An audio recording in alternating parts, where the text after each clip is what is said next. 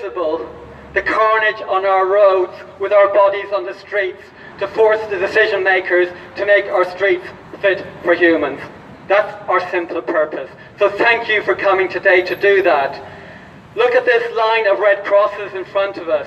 It's not just Jerome Russell, rest in peace, that we're marking tonight, but we're marking all of the dead in Islington who have died this year from traffic pollution and inactivity diseases caused by transport. These 50 crosses are just a sixth of the pile of coffins that lie in homes across Islington this year, and next year, and the year after, and the year after. It is not acceptable. We must bring this carnage to an end. Just look at it. Think of the families of all these people across Islington tonight. Their sons, their daughters, their family members, their work colleagues.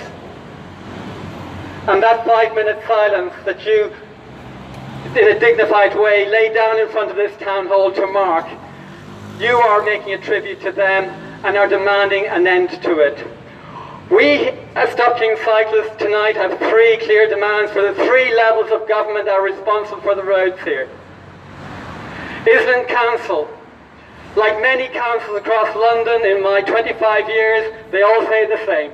Oh, we're in favour of cycling, we're in favour of action transport, blah, blah, blah. They produce cycling strategies, they produce transport strategies, and then you ask them, how many metres did you put in last year?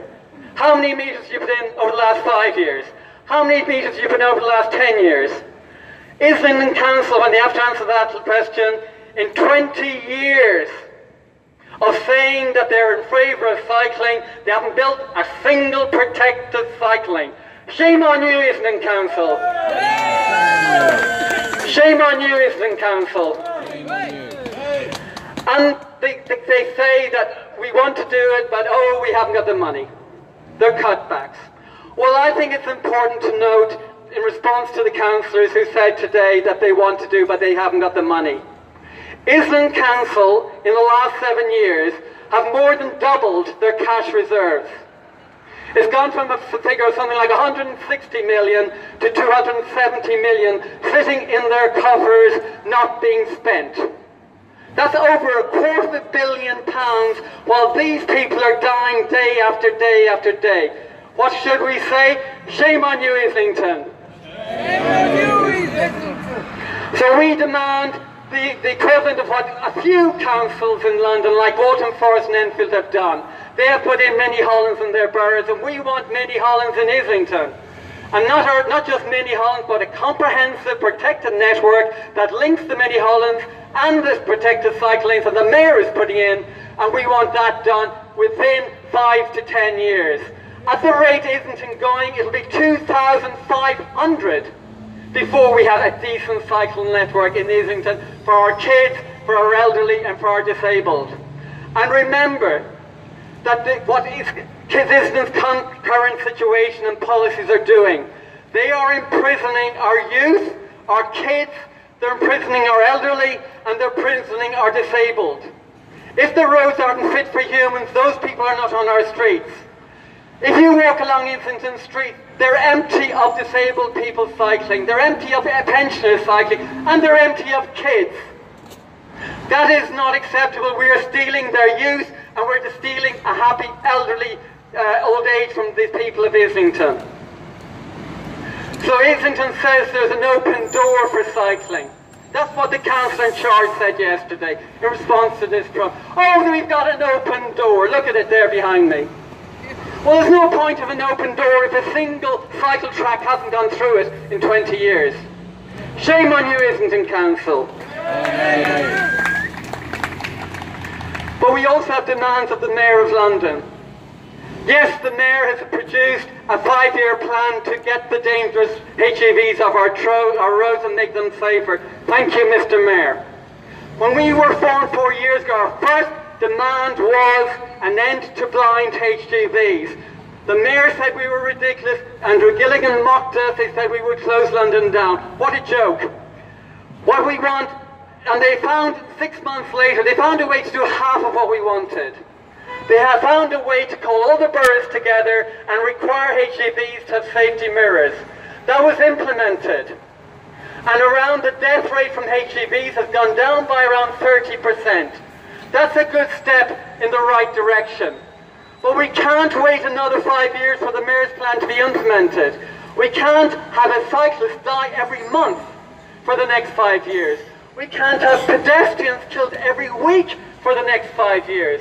We can't have their families crying and attending inquests and funerals for the next 5 years whilst we wait for that. So our call to the mayor is, do the same again. Pull the boroughs together immediately and require all HGV trucks entering London to have safe CCTV implemented on them. Now, Mr. Mayor, thank you. And finally, whilst we have a disgraceful government, both Labour and Tory governments in the last 20 years have done damn all. They announced a couple of million quid every few months to say, oh, we're doing something about it, while thousands of millions are spent on roads and transport. Both Labour and the Tory governments at the last general election a few months ago had a disgraceful manifesto with buttons for cycling and thousands of millions for roads. So we must call on Jeremy Corbyn, who is an Islington MP, and we call on John MacDonald when the budget comes in a few weeks' time. We want them to demand real money for cycling, and real money is £3 billion a year for cycling. Labour, we want that. And the same goes out to Chancellor. 3 billion years, not buttons we want. What do we want? 3 billion. What do we want, Jeremy Corbyn? 3 billion. Thank you. So please write to them, please put pressure on them. We're fed up with the buttons, we want real money. And finally, just a small note for Jesse Norman, who is the Transport Minister responsible for cycling. Mr. Norman, you say you want to protect cyclists. You could do one thing tomorrow. You could sign a piece of paper that does the commencement order that allows the TfL to enforce the cycle lanes in London. Sign that order, Mr. Norman, tomorrow morning, and stop the crocodile tears like the crocodile tears of Labour Islington. You can do something, do it now, do it tomorrow morning, sign that commencement order, and allow enforcement to stop the HGVs going into our lanes. So, thank you. So I want to finish and say, on a positive, there is a backlash going on across the tabloids at the moment. That is something we should be excited about. That is something we should be grateful for. Because it shows that the road lobby are so frightened of what you and I and all of us around here campaigners are achieving. We've got London Mayor moving with protected cycle lanes. We've got them moving on 20-mile-per-hour zones. They're getting frightened that we could actually say we could have a city fit for humans. So that awful backlash from the tabloids, those hypocritical tabloids who are actually calling for today for, what do they call it, for registration for cycles. What a joke. Those are the same tabloids calling for the elimination of speed cameras across London and across Britain that are actually responsible for saving lives. So the backlash is a positive. The die-ins in Bank helped close Bank. The die-ins outside TfL helped force TfL to bring protected cycle lanes. The die-ins on Oxford Street helped the mayor agree to close Oxford Street. We are beginning to win. And that's why Stop Killing Cyclists this year have decided we're making inroads with the mayor in London. We want more, but we must demand action on the boroughs across London, and we want that this year, and we want it this month, because this month in boroughs across London, the political parties, the Labour, Tory and Lib Dems, who have done nothing, are drawing up their manifestos, and now's the moment when they're visible to you guys.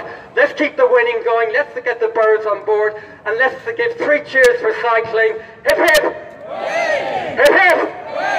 Hip hip! Thank you, everybody.